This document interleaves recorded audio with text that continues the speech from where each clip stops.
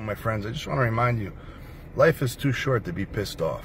Take it from me. I went through a large portion of my life being angry, always up for every challenge.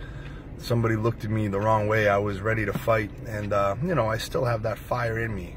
But one thing I'm learning in soon to be 36 years alive is that life is too short to be mad, and none of the bullshit matters. It doesn't matter. Be happy. Open doors for one another. Smile when you make eye contact. Give people compliments. It's too short. Don't be afraid to give people compliments. And don't stay pissed off. When you're pissed off, you're killing yourself slowly. Other people don't care that you're pissed off. You're losing sleep over people that aren't losing sleep over you. All right? So be happy. Smile more. Don't worry about the little bullshit things in life.